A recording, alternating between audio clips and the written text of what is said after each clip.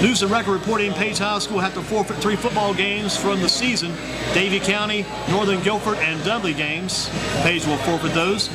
Again, you can find out more about that at GreensboroSports.com, also at Greensboro.com. Joe Sierra and the high school extra section. The headline reading, we just read you the headline, the story reading, the Page varsity football team is expected to forfeit its first 3 games of the season because 2 players were academic ineligible. So academics ineligible players, they had 2 of those at Page, forfeited the first 3 games. It'll break down like this.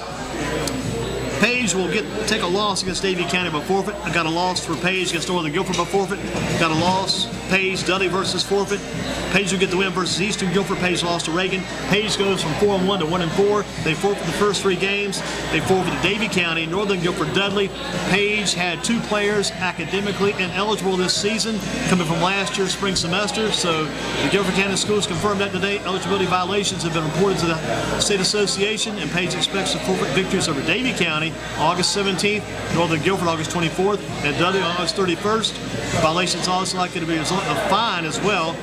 And again, hope to have more from Joe Sierra later on this at the News and Record site. But again, Eastern Guilford is saying, we got a forfeit too. We were a forfeit. Yeah, let me make sure the Eastern game wasn't a forfeit. No, it counts as a win because I think they reported by that time. Okay, it was reported, and then once the investigation began, yeah. So Dudley get the win. Yeah, Davie County, the first game will win for Davie County over Page by forfeit. Northern Guilford gets a win versus Page by forfeit. Dudley gets a win. We called that game, remember? Right. They get a win over Page by forfeit.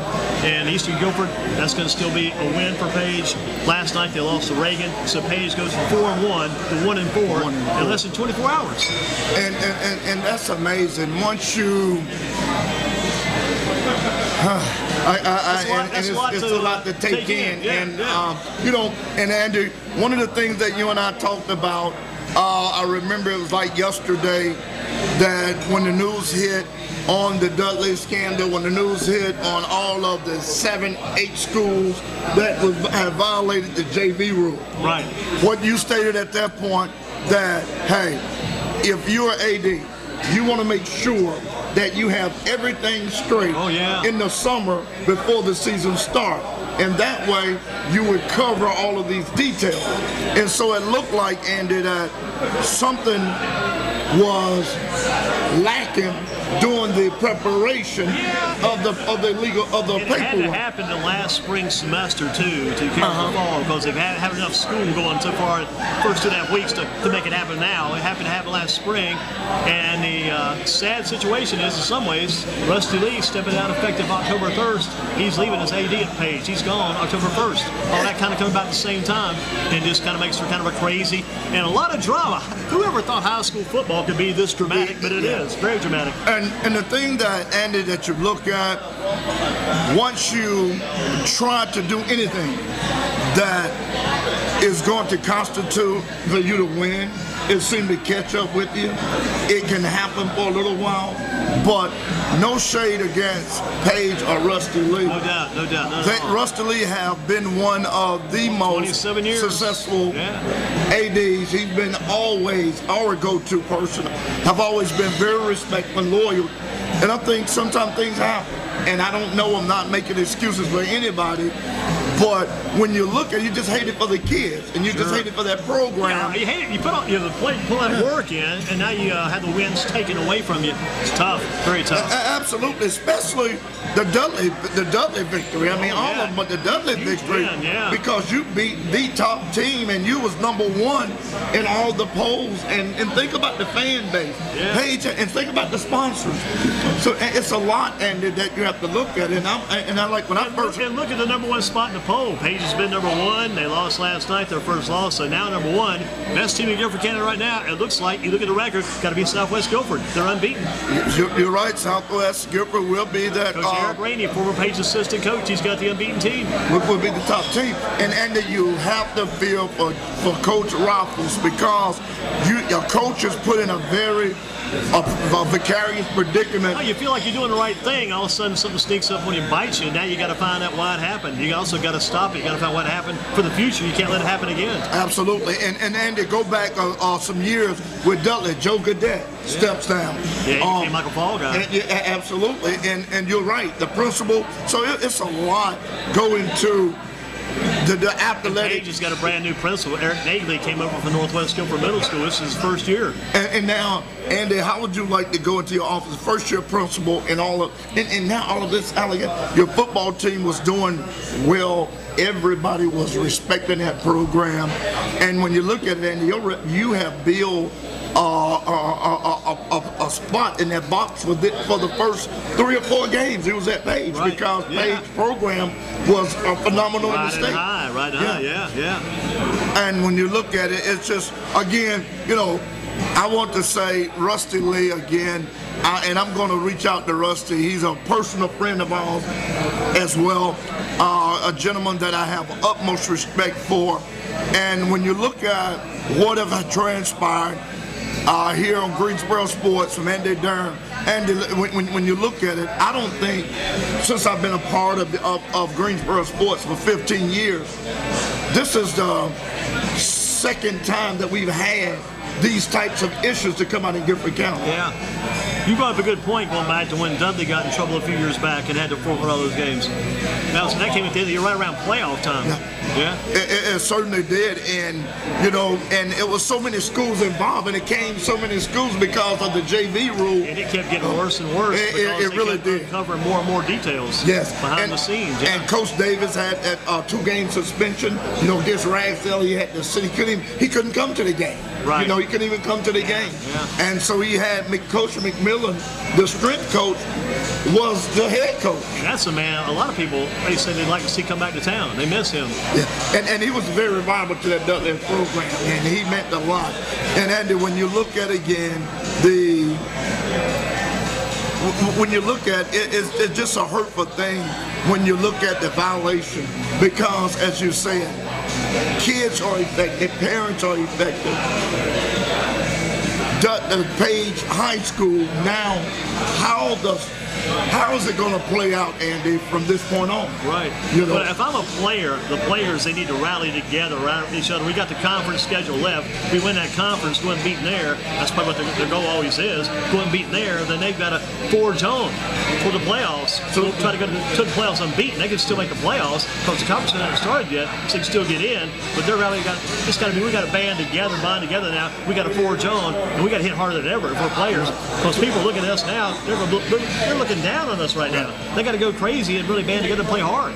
And Andy, let me ask you one question real quickly. Now, when we look at the Dudley scandal, back they were penalized beyond the playoffs. So is Page any penalty? They're going to be penalized beyond anything of this, or the penalty? This is it. Just the first 3 games forfeited. That's it. And that's it. And anything else beyond that? I don't think that'll affect them for the playoffs. No, I don't think so.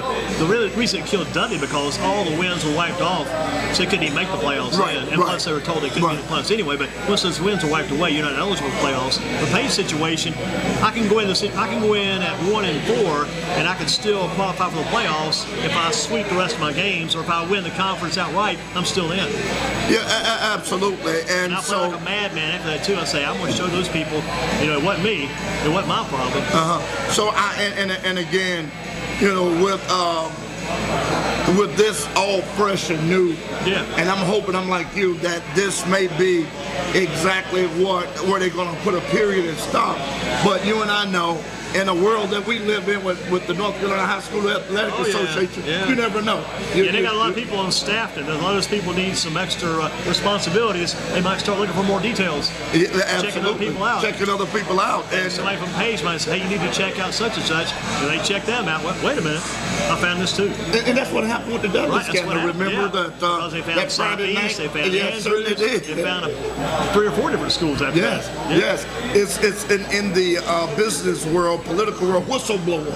And people began to say, well, this kid, and now if I'm an athletic director, I know the storm is coming. I'm going to be in my office tonight, and I'm going to go through every piece of paperwork like a fine-tooth comb to make sure that my program is okay. The way the deal works, a lot of them feel like they already have done that up to this point. They may say, well, I've done my part already, but then you may go back. There may be someplace sometimes inadvertently, you may miss something, and that can still get you. If you get you got to find out how it happened. Did they turn themselves in? Did somebody look at and say, we need to take a look at these guys? How did it come about? Right, you never know. And Andy, I've always said, and I'm a firm believer, even when I was at Smith High School, I've always believed every AD need to have the booster club, 4 or 5 members of the booster club helping them with paperwork. I really believe get you some volunteers and let's go over the eligibility, because one person. My thought is this. I'm not blowing that theory away. My thought is this: if I can get maybe 3 or 4 of the staff members who are on staff at the school who are qualified. Yeah, I agree. Sometimes I may not want a booster club member looking at my details there. Right. The booster club members sometimes have the program's best stake at heart, and they may see something. Well, I don't know if that's right or wrong. Let's call it right. But if you've got a qualified staff member looking these things over, and they know their job's on the line, then they're going to be very qualified and very responsible when they study those matters. Yeah, I agree. I certainly agree. And like you said, it's the right idea. Get other people checking things out behind you. Absolutely. Double check. Yeah, because Aaron Rodgers said it himself. Discount double check. Double check. And Andy, again, when you look at this page, allegations, when you look at Rusty Lee, this is where I want to focus on this part of the comment. Rusty Lee, heart and soul of Page Pirate Sports.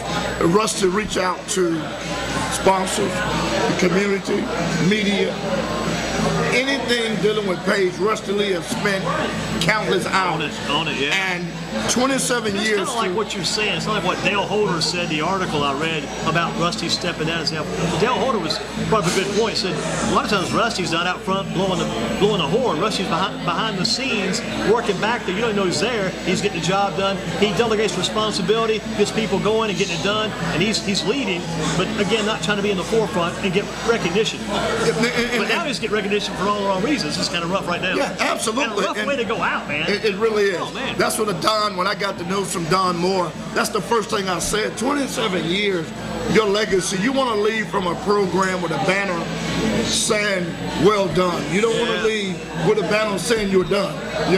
Amidst his allegations. You want this to be a good going away party. Yes. Now there's not going to be, you want to get the cake, ice cream, the candles. Man, now you feel like you got the cake in your face. Yeah, absolutely. And that's with the candles on it burning when it hits your face. Yeah, and Andy, when you look at any time you step down in the midst of allegation, first thing people say, you're guilty, and maybe Rusty. Already something came out yesterday on the website last night. We put up about Rusty stepping down. Before this came out about the forfeitures today, somebody made a statement. I said, hey, that's just the tip of the iceberg. That's just a pink slip there. More details are coming. So somebody already made us feel like something's going to happen later. But then something happened. You go, well, then everybody starts like, maybe that guy was right. Yeah, and speculation hits. Absolutely, and when you look at it, Andy, however and the word I always use, slicing and dicing. Yeah. You can't take away from. We can't discount or take away. Does not negate what Rusty Lee done to this program. That's right. And when you look at the Page Pirates this season, how well they were doing. How many people in their mind say, well, listen, let's look at it, nothing you can do about it, but last season, have this been going on with the Page camp? People just start like with Dudley. Yeah. How many years had it been going on, and it was just, I think it's just happened. Our man right here, right now, Northern Guilford, they used to win a lot of titles. People say, Northern was under the same microscope for years themselves. You're right. Coach Foster, they were in that microscope. You're right. And they never found anything they did wrong. And you're right. They didn't put anything on them, but they had a lot of titles, but they were under the same microscope back in the day when Coach Foster was there. Year after year after year. Every year it came up. Absolutely, because, and as you said, you and I know, with the Northwestern and Northeast, because a lot of those kids are supposed to be at that school. Right. And that was a big issue, but as you said, nothing came. And take Southeast, a baseball player now, he's in the pros, had that issue with Dudley. He's the artist. So these things always going to come up. And Andy, as you stated, stay in your words, stay in your stinking neighborhood. Yeah. Do the stinking things that you need to do. And take care of your own home front. Absolutely. And these allegations and things will not. If not, the question will come back and say, where were you on the night of the 5th? Right. I plead the 5th. The night of the 5th, I plead the 5th. Man, help me. Yeah, like Rodney Dangerfield, no respect, you know. And again, the Page Pirates have forfeit 3 football games for the season. Davie County, Northern Guilford, and Dudley. And Eastern Guilford saying, what about me? I'd be unbeaten. Give me a win. Give me another win. Eastern Guilford saying, I want one more. Absolutely, because that'd give Eastern that undefeated That's season. What they would say. And Eastern's we said, I saw one of their players behind the bus before the game. He had the wrong textbook. Yeah. He used the wrong book. That was a comic book. That was not a textbook. He was reading. And you know, Coach Glass is certainly going to have a conversation to dig deeper. And you know, and so what? And Andy, you've been in this business for a long time. You're the face of Greensboro sports, literally. And once these allegations like this come out with coaches, you put out yesterday a coach had passed after 69 years old. And then that's Coach Bobby Chappell, Northeast Guilford, Right. Happy Chappell, yeah. And then today comes out something else. That's what I told Don, I told Coach Westberg before the show. A lot of drama in Guilford County. A lot of drama. Something happened every day. Absolutely. So Florence is not the only hurricane. No, it's always a storm brewing around here. No doubt about it. Absolutely. And remember the Texas tornado carrying Von Erich? Yeah. And Andy, when you look at the Page Pirate program, you was very close for broadcasting. Page has a great team. Yeah. Page has a team that people thought this would be the year. Oh man, yeah. For a Guilford County team. You stated to me, Page had the best chance to go. One time he had a chance to go the furthest, it seemed like, yeah. And now Southwest Guilford's out front.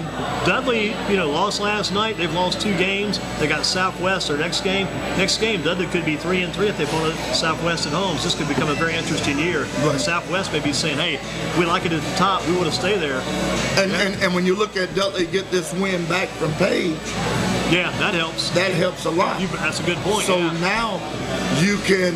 So 3-2 right now, they're going to be like. They're 4-1. Would that make? It's amazing. 4-1. You go from 3. That's a huge difference. 3-2 and 4-1, a huge difference. A big difference. The only loss they got is last night's loss. If they'd have found out that win before last night's game, they might have played harder. Try not to lose. Try not to lose that. Yeah, absolutely. It's the numbers, man. But you go from 3-2 to 4-1. That's a big difference. That's a big difference. Big jump. And you have to look at next week's poll is going to be very interesting. Very interesting too. Yeah. And it gives you a different take, a look at what things and how things are going to shape up. So and again, and when you look at these violations, fines could come out of this. Yeah. It's just a lot. And if you're a kid, as you said, think about if you're Cody King and you just put your hand out to get that big touchdown of your career, the biggest win against Eastern. You beat Dudley, you beat all the top teams, but now you can't beat the state. One of the bad things about it, you got to go home and got to stew all night about this because there's no school tomorrow. So you can't go to school tomorrow and share your thoughts. You got to share them somewhere else because you're out of school. Yeah, absolutely. And the thing that you look at when this came out, Andy, I know you was baffled because just hearing it from Don Moore as soon as I stepped in. Did you hear the news? And in 30 seconds, I'm like, oh my goodness. I couldn't have called you last night and said, guess what, Andy? Tomorrow we're going to have a scandal. Let's get ready for a scandal. I know. And if you called me at 1 and you would have said it's this coming in, I was like, man, that's hard to believe. How'd you come up with that idea? Right. Man, that would be, if you told me that's going to be the next scandal coming out, the next big story, I'd say, boy, how'd you think that one up? That's pretty great. You'd be wondering what's in the communion juice, you know? Really, But yeah, and And another thing that we haven't even talked about, when you look at the Page boosters, they have that great boosters. Oh, yeah, no doubt about it. And a great support, a big support for the community. Staff, yeah. And now, the thing about it, my question next is, who's going to be the next AD? I'm thinking today, maybe Page might come up with a different community of AD, maybe a group, a committee of AD the rest of the year. If I'm Page, maybe I don't name a new AD the rest of the season. I may they've got some group over there now, some assistant ADs. I may go by a committee the rest of the year instead of naming a new AD. New AD coming in, if they have to name a new AD, they may have to name B.J. Barnes to come in and take over. Absolutely. Not. That's just kind of being facetious, but you see what I'm saying. They have to bring in a whole new sheriff in town, so to speak.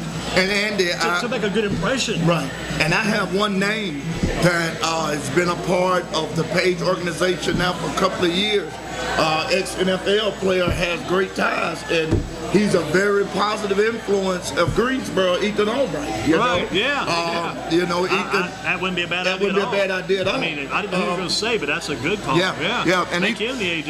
And he would do that. Absolutely. And you have to have someone, because he's been around disciplined professional sports. Absolutely. If he'd like to do that, that wouldn't be a bad. That's a great idea. And you bring someone like Ethan in to finish out this year. Yeah. And then what you do is you could then go out. But Ethan will be an emergency to fill in for you right now, because he's there. He's doing the field already. He's sure got the background in his family. His dad's a judge. His brother's a judge. They got the legal background. Yeah. And you would bring someone in that's not controversial. Right. You'll bring someone in that knows. Absolutely. Absolutely. So that would be, if Andy Durham, if Dennis White and Andy Durham had to write in a candidate, I couldn't think of a better person than Ethan Albright, because he's there with Page and his kids are at Page. So he's doing a lot with Page Power.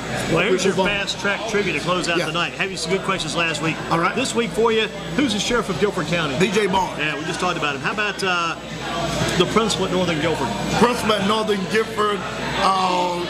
That I know, right on the tip of my tongue.